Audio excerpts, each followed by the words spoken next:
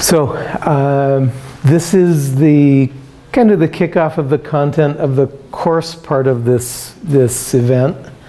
I want to give you all a bit of context as far as what this thing is that we gave a rather terrible name, Biodiversity Informatics Training Curriculum. I'm probably pretty bad at naming things, so it ended up with this and an unfortunate acronym and everything. But I think if I give you a bit of an introduction, you'll see that it's actually a pretty neat initiative. At the very least, it's been quite an adventure for me and others who've been involved in it over the years.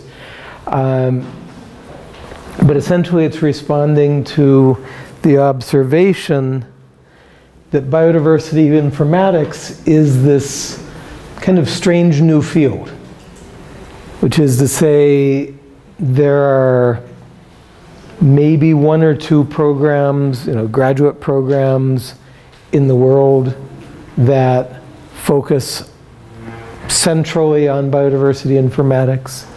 There are no textbooks.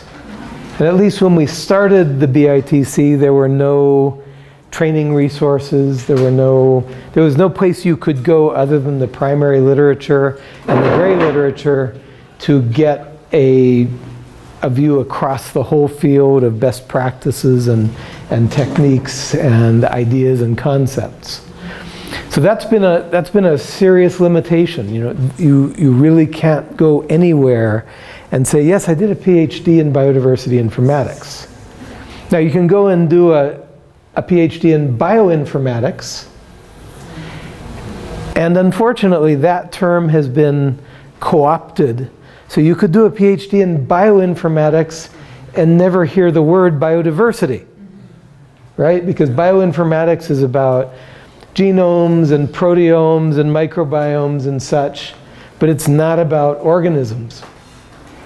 And it's kind of unfortunate because bioinformatics ought to be the general term that is an umbrella over everything, including the whole organism informatics. The training resources, I'll bet you somebody will do a textbook sometime soon. And I will, as always, be disappointed in the idea of a textbook because they will market it to universities in the US and sell it for $80 or $100. And that's prohibitive even for students in the US. At least in Latin America, they have a nice solution, which is quick photo reproduction. And so you can get it for about $5 usually. But the point is that there are not kind of comprehensive resources. If we were talking about population genetics, there are nice comprehensive textbooks that give you a good overview of the whole field. And we don't have that for this field. And at the same time, look at you all. You were selected out of how many? 257. 257 applications. There were a lot of good applications. It would have been nice to have had 4 times as many people, but as you will see, we're already at a maximum. Now, just as an aside, Jesse was at the champion course, so if this group seems big, the ones we did in Kenya, we were hosted by an institute, ICIPE, and about a week before the course, my host said, there are a bunch of people at ICIPE who would like to join in the courses. I said, that sounds good. And so we had, for the niche modeling course, I remember we had 55 people. And it was a big mistake on my part. Anyhow, there's a lot of interest. Okay, the BITC Facebook group is now beyond 6,000 people who are members. Not all of them are, intimately involved in biodiversity informatics, but there's a lot of interest.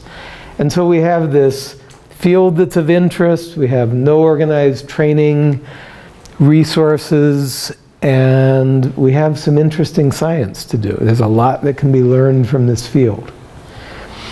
Now let's get a little bit of an overview of what it is we're talking about with this field, which is to say the blue boxes are kind of biological features that ideally would be kind of under this umbrella of biodiversity informatics or a redefined bioinformatics. So we have, at the most fundamental level, we have genotype, and that by various means interfaces into phenotype, species traits, Aaron. Biotic interactions, essentially how different phenotypes interact. How those genotypes, phenotypes, and sets of species interact with their environment and with humans. I guess humans are part of the environment, but they're a rather special part of the environment. That can take us into this general area of inquiry of population ecology, essentially what maintains or removes populations, and over here into biodiversity loss. This is a paper we published a few years ago, and as I guess it's now 14 years since it was published, I think as it gets farther in the past, I like it less and less. So maybe by next course I won't have this figure in here.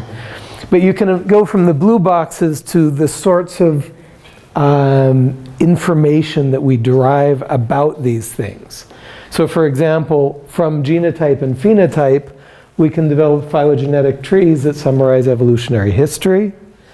And from those, we develop our taxonomies. And from all of this stuff about species' relationships to their environments, we can get maps of geographic distributions. And from a good understanding of the distributions and the human interactions, we can get to forecasts of change, and we can get to conservation and management strategies. Okay, so there's this big interacting mess of features of organisms and ways that we can describe them. And then in the black letters, you can see different initiatives that have attempted to make that information available. So for example, about geographic distributions, there are entities like GBIF, now at, what is it, 1.3 billion occurrence records online. Treebase is an online open access resource for phylogenetic trees. And so there's a lot of attempts to deal with the information in this field. And they are all very fragmented and very segregated. So the population data here don't often link well to the occurrence data there. We'll talk about that into next week. Or the conservation status data may not be well linked to the population data. And so essentially what we have is this really diverse set of types of information that we would ideally want to deal with in this field of biodiversity informatics. We do a really bad job of integrating those types of information. And so we end up kind of boxed in. Maybe I do phylogeny, and another person does conservation. And there are probably really interesting and dynamic linkages between different ones of these fields that we don't explore enough. Now let's go down to kind of a more practical level. Yesterday I told you all about digital accessible knowledge. Okay? It's digital so we can make copies of it for free. It's accessible so it can be discovered and searched and queried. And it's knowledge in the sense that it's integrated with other kinds of or other records, other kinds of data that are relevant.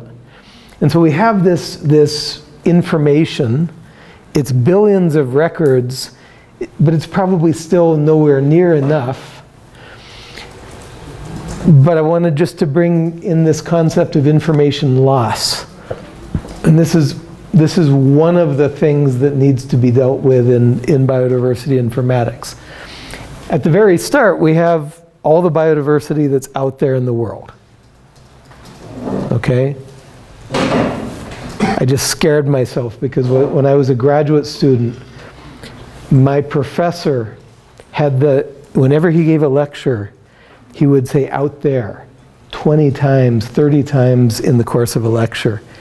And one of my friends pointed it out to me, and I've never been able to listen to that professor ever again, because every time he lectures, I'm going, 1, 2, every time he says out there. And it's 20 times per hour. Anyhow, out there, there's all this biodiversity, and some of it's been sampled. And a lot of it is the work that remains to be done in the field, out there. But of what's been sampling, some of it is still represented by specimens or data records, and some of it's been lost. Okay, in World War II, the museum in Dresden was caught in a bombardment from the Allies, and the entire contents were lost. And by the same token, some researcher might have data accumulated from a lifetime of work and grow old and pass away, and family doesn't value or know the value of that. Well, it's lost. So we do lose some information there. Of what's existing, some of it isn't determined, some of it isn't identified. And all the stuff that's not identified, it's certainly not going to be discoverable or accessible because we don't have that name tag to look for it by. Of what's been identified, huge amounts are only in analog formats. They're not digital. Okay? Of what's digital, some of it has been cleaned and the great majority has not. And when I talk about cleaning, you remember the map I showed you of the Rwandan points in GBIF, right? They were all over this hemisphere. And that's basically a matter of getting in and exploring your data and finding the errors and finding the inconsistencies. And so that's another loss. When there's noise, when there are errors, when there are problems in the data, those data become unusable. And they may in fact be very useful and very important, but they're not usable because they haven't been cleaned. Another really important step is referencing the data records geographically, which is to say the data record might say 2 kilometers east of Kigali. Okay, and that in and of itself is a challenge because Kigali now or Kigali in 1900, very different what it means to be 2 kilometers east, right? So there's a whole procedure for georeferencing, and what hasn't been georeferenced is lost. Maybe not permanently, but it's not there right now for the analysis that I want to do. Then, one of the biggest bottlenecks is that of publishing and sharing the data openly. Okay? Too often in biodiversity science, people consider data to be property. And many around the world think that it should be considered a common good. It's knowledge, and it's knowledge about the natural world. And you may say, I've been working for 10 years to accumulate these data. Well, those data will benefit many people more than you. And so my own rule in my lab is that when data come in the door, they're shared openly. I get into trouble sometimes, but it's a point of view that makes a big difference in how you do science. You might say, okay, well, here's all the data from my doctoral dissertation. I still have one paper that I want to write about that, so I'm just going to hold on to them. No, Jesse? Right? I mean, how many situations are there where there's this amazing data set that somebody is hoarding? And so, yeah, there's one more paper to write. And there are probably 50 papers or important analyses or reports or strategies that could be developed with those data if they weren't being hoarded. Another thing, and I'll show you examples of this later in the week, is that of adhering to standards. So you can say, well, I made my data available. They're out there on, in a PDF document, and you can download them from, I don't know, Figshare or Data Dryad.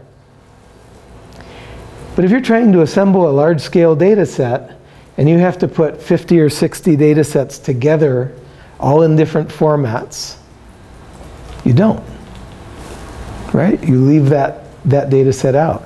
So we have very good standards for how do we structure these data.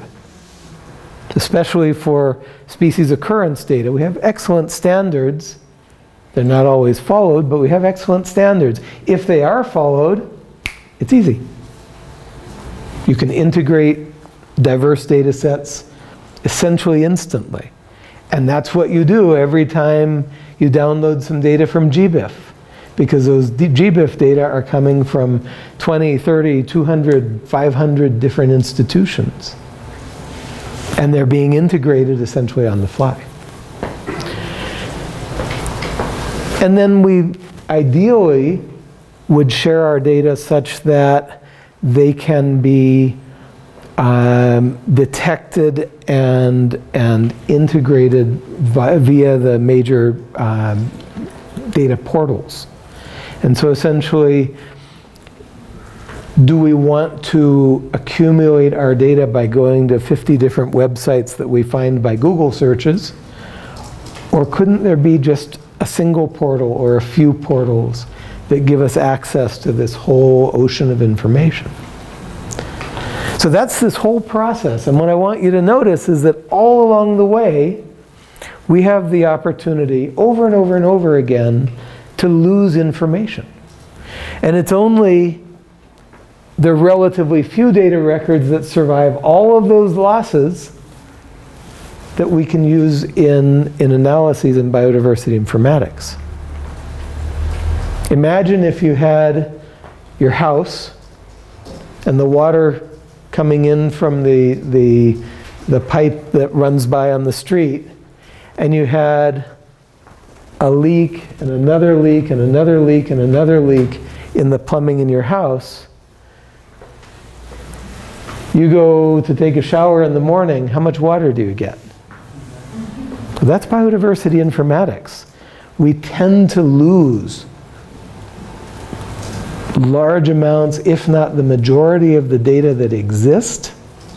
We tend to lose them by one or more of these leakage opportunities. So that's one comment. That's a very kind of low-level information management point. Then a higher level point is this, that if you can think of these kind of three realms. One is what data are available. What's the universe of digital accessible knowledge? And what are the technologies that we have? It might be some neat algorithm for viewing your data in multiple environmental dimensions. It could be lots of things, but technology. And then the real ideas and concepts. It might be, I need an effective strategy for conservation of such and such group in such and such region. Or it might be, I want to understand why this species is declining across its range. Whatever. These are the important things, right? This is what we're trying to learn. And these are more practical things. And what's happened over the history of this field too often is that the science that we do is driven by the availability of data and the availability of technology. So these arrows like this drive the ideas and concepts that we pursue. And really, it should be the other way around. It should be, I have this idea, I have this something, this question that I really want to answer. What data need to be available and what technology needs to exist to be able to answer those questions? But too often, the flow is the other way. Look at that, there's a neat data set. What can I do with it? Or I just found this new algorithm for doing something. What can I use it on? That's not good science. The good science starts from the ideas and concepts and pushes out to what do you need to get that work done. So that's kind of a selected view of biodiversity informatics. It's this big heterogeneous field with challenges that run all the way from basic generation of data up to really big synthetic ideas and questions. And you kind of have to work across very diverse areas of inquiry to work in this field. So 10 years ago, several of us were asking, how could we build greater capacity around the world for work in this field? And so we started, we experimented a lot. We gave some courses. This is 15, 20 years ago. We gave some courses that would be kind of embarrassing now. But they were test runs. And we got better and better. And we'll certainly screw things up in this course. But hopefully, well, definitely it'll be better than how we would have screwed this course up 10 years ago. So just some thoughts about how you would do that. My firm belief is that in-person teaching is always best. The ability to ask questions and interact. There may be some things that we can do taking advantage of the internet. I mean, right now, kind of real-time video conferencing to teach a week-long course here is probably not going to work. It'll be frustrating.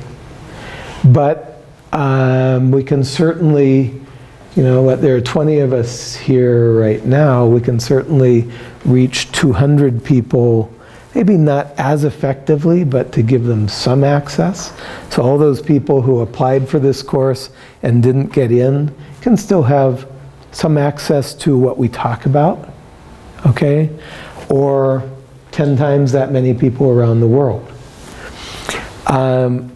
Another comment is that we can keep the technologies that we use really simple and really common. There are a lot of distance learning platforms and things like that out there in the world. And often they require quite a bit of kind of infrastructure to be able to use them. And so we opted pretty early on for simple technologies that are in basically every internet cafe around the world. YouTube, right? Have a few challenges with political considerations, like YouTube is not available in China and things like that. But many, many, many sectors of the world have pretty ready access to that sort of program. And so the idea was to kind of bridge between in-person teaching and taking advantage of where the internet is now and see if we can't provide content globally at very low cost to the user and relatively little effort to the providers. So essentially that's where we started. That evolved into the idea of doing in-person training courses, capturing digital video of all of the content, publishing that video. That much we've done pretty well. And then what we're still well, we've started it, we've prototyped everything, but we haven't done it across all of the material, is ideally everything will have English subtitles. And then those subtitles can be crowdsourced and turned into subtitles in a bunch of other languages. And the other information, like the data packets and things like that, that you all will be working with, those can be just put online and people can download them if they wish. So we took that idea to the JRS Biodiversity Foundation. JRS has a mission of promoting conservation of biodiversity. When I captured this screen capture, they were working kind of around the tropics of the world. Now they're much more focused in East Africa. But they very generously funded a first round of the BITC. We submitted the proposal in January of 2012. It was funded by mid-year. And that's essentially what we promised. So we said 3 cities. We actually did double that many. Online content, we fulfilled that. And the funding was just enough to get that done. Kate Ingenloff, who is finishing up her doctorate at the University of Kansas, she essentially co-directed the program with me. The content covered a pretty broad realm. How to describe new species, how to capture biodiversity data retrospectively. So those of you who work at herbaria or in museums, you have all those thousands of specimens that just have an old yellowing handwritten paper label. How do you turn that into usable, digital, accessible knowledge? Data cleaning, we talked about that a bit. Data publishing, niche modeling, other analyses that you can do with biodiversity data, building biodiversity informatics institutions, biodiversity inventories, developing national biodiversity diagnoses, implementing biodiversity conservation, and public health applications of biodiversity data. And so that was in-person courses in Nairobi, Cape Town, Accra, Entebbe, Cameroon, I'm forgetting one, Ethiopia. And then a couple online courses to fill in the gaps. And so we got together around Africa. This is in a course in Ghana and in Cameroon. Several of the courses had field components. So, you know, the biodiversity inventories course included being out in rainforest in Cameroon for a couple weeks and doing herpetological, plant, and bird inventories. And then to supplement a bit more, we developed several other modules. Not the sort of thing you want to do a full course on, but how do you publish scientific papers? How do you develop proposals for funding? Using QGIS, which we're going to use in this course, in biodiversity informatics, and using R.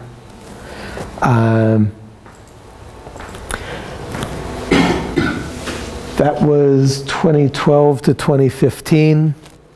And essentially what it resulted in was a web page that presents the whole curriculum.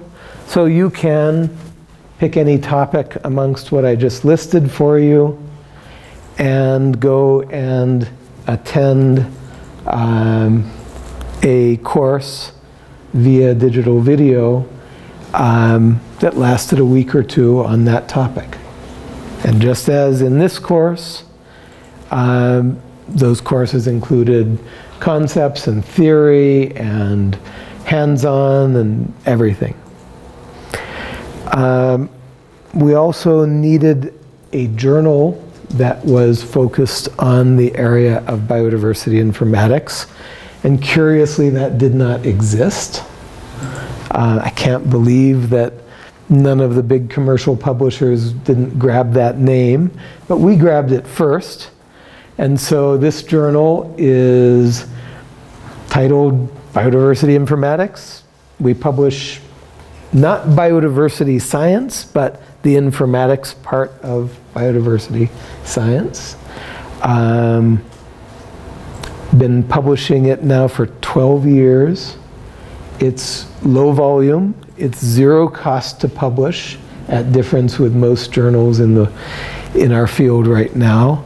And I shouldn't be proud of this or happy about this, but I am.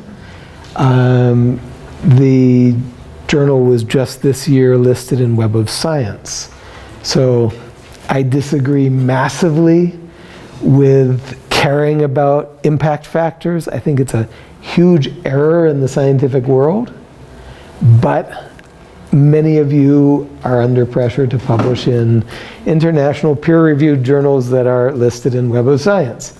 So now we come out of the shadows just a little bit with this journal. For faster communication, we have a Facebook page. I started a Facebook account for myself only because of this. You can see we're above 5,200 people in the group. You can also see my lab. It's gotten bigger since you left, Aaron. This was our population maximum. We had 32 people from 16 countries in the lab all at once, and so we had to take a picture. We have a YouTube channel, and you would think that a YouTube channel about biodiversity informatics would be of pretty low interest, but there is a trace of the viewership. So you can see we've had almost 250,000 views, 1.7 million minutes of viewership. It's kind of neat to see, but these peaks are because we started a series of online seminars. And we would do them once a month. And so you can see they're kind of regular in spacing, and those were events where 50 or 100 people would tune in. And then last year, we did a course. It was in Spanish, but it was an advanced course in ecological niche modeling. And you can see that we were proud of these peaks before, and then that course quadrupled them. So we had basically 500 people who finished the course, who start to finish, worked all the way through it. And it lasted, I think, 4 months. And so now, big mistake, but now in January, we're going to start an English language ecological niche modeling course. And this one's going to last probably 7 months by the end of it. Weekly lectures, and so it's going to be intensive, but I'm assuming that we'll see another big pulse of activity. So BITC1 closed down kind of early in 2016. Our last course was December of 2015 in Ethiopia. It took a while to get the funding arrangements together and to twist Aaron's arm to kind of take the lead in this second round. But the funding for BITC2 started in 2019. There were a lot of lessons learned from kind of what worked and what didn't work as well in BITC1. And so among those things we noticed that the really successful courses were the ones that were longer and that were very much focused on giving people products that they could, in some cases even publish, but at the very least take home and work on further. The JRS Foundation really wanted a policy dimension, and so we've kicked that off wonderfully yesterday, thanks to Beth. And so we're kind of exploring the idea of courses that last 2 weeks, that have serious hands-on dimensions to them. And you guys are kind of this partial experiment of how do we do a bigger scale. Definitely my family said no more 2 trips to Africa per year. They definitely said, we don't want you away that much. And so, this is a lot of time away. Okay, Aaron and I are directing this, but we're also asking our instructors to take 2 weeks out of their lives. And so, it is much appreciated. It is a significant time investment. So, as you guys, I hope, know, we're talking about ecosystem services and essential biodiversity variables right now. We've got 2 more courses, and they're tentatively planned for Malawi and either Namibia or Botswana for the next 2 years. And the topics are tentatively focused on baseline biodiversity data and resurvey efforts, and then another course on bridging between kind of the science and the policy, or the data and the policy. All of those details remain to be determined, but this is designed as a 3-year effort, and we hope that there'll be continuation afterwards, but at the same time we hope that the leadership and the kind of the brains behind it will keep shifting, because you don't want to settle into one set of people. It's usually a bad idea. So, you guys know about Aaron and me. You can, that's kind of a general email, or you can just use our personal emails, which you'll see many times during the course. So any questions about the BITC?